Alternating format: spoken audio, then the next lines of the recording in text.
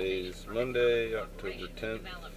Basically, France and Germany have relatively similar debt levels, but the deficit is much larger in France.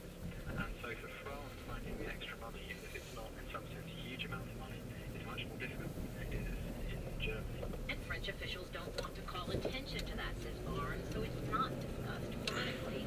French economist Michel Godet goes even further. He says the French people aren't being told the truth. Our austerity plan is partly to bail out Greece, and people don't know that. The truth is, we're also living beyond our means. We're no longer competitive because of the 35-hour week. There's going to have to be a massive tax hike, and France needs to get back to work. Godet says neither the left nor the right want to pass that unpalatable message to the French people just as the presidential election campaign begins. Other economists say both France and Germany are keen to avoid talking about their banks.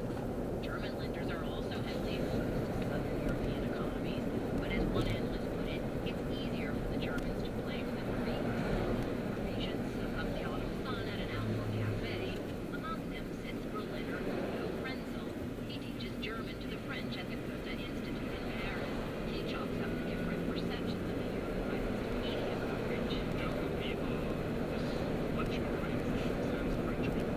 So if you see the German television, you have a lot of discussions about France, much more interesting to speak about the where Mr. Strauss-Kahn, for example, Mr. Sarkozy.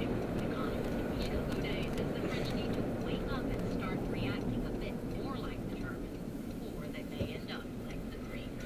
For NPR News, I'm Eleanor Beardsley in Paris.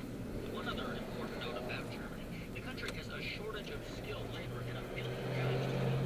Despite the debt crisis affecting much of Europe, the number of Germans without jobs continues to fall.